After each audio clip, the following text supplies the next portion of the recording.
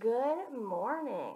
Good morning. How was your Monday, Miss Sarah? Oh, it was good. So, today we are going to do some stuff with pumpkins and counting. Ooh, I love counting. It is Halloween week, so we are going to do some more stuff with pumpkins. We did a lot last week too. We learned about pumpkins last week. Yes. This week, everything's just going to be in the shape of a pumpkin. Okay. And we're going to learn about some monsters. And we're going to read a few books. Nice. Yeah. I love to do that. So what we're going to do today is we are going to do some counting. So, as you see here, here is my pumpkin, and it comes apart into two. And you can make these at home too. Mm-hmm. So what my pumpkin looks like is it's cut in half, like a puzzle. And I have a number on this side and the number of seeds that match on this side, Miss Alicia. Ooh, okay. What number is this? Well, it's a straight line down. Mm-hmm. So I think it's the number 1. It is the number 1. So the number 1. And then how many seeds do we have? Take our pointer finger and we touch 1. So they are a match. All right. Then we're going to try with another number. And this time, I want you to tell your big person what number. Ooh. What Do you number remember is that one? Do you remember our saying for that one? Around the tree, around the tree. That's The way we make a 3. 3. 3. If you'd like, you can take your finger on the screen and trace the 3.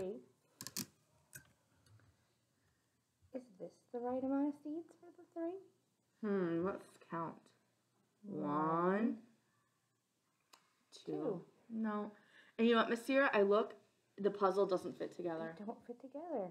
Let's see. Is that the number 3? Well, the puzzle fits together, but I think we should still count just in case. 1, 2, 3.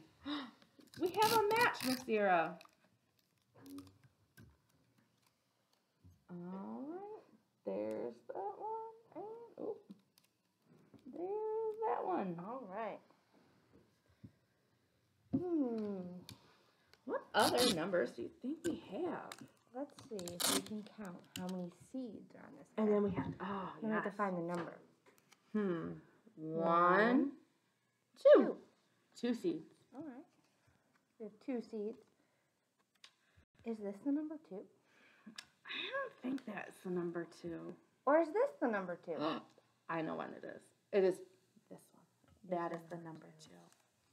Do our puzzles fit together? They do. All so right. it means we are right. All right.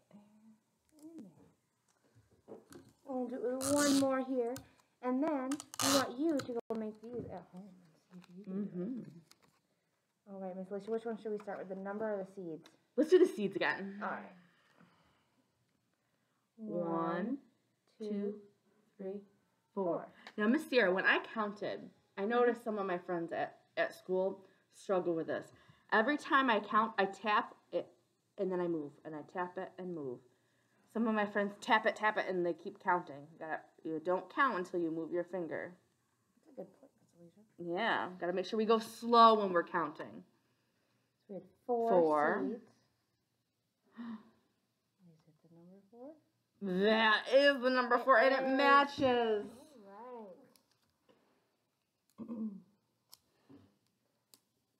So, that is a fun way to practice your numbers. You could do all the way to 10 or however many numbers you know right now. Yeah. Here, I'm going to bring it up so you can see what it looks like. There is our puzzle. There they go. And you could even help cut the pumpkins. Your big person can never do that. You can do it too because no matter how you cut it, it'll still go together like a puzzle. Yep. And maybe you don't have the paper to make it. You could always use whatever you have around the house. Maybe you actually have pumpkin seeds. Yeah. Try to count your pumpkin seeds. And then tell your big person how many pumpkin seeds you have. Or count your cars. All right, that's it for today, Miss Alicia. All right, so we will see you back on Tuesday.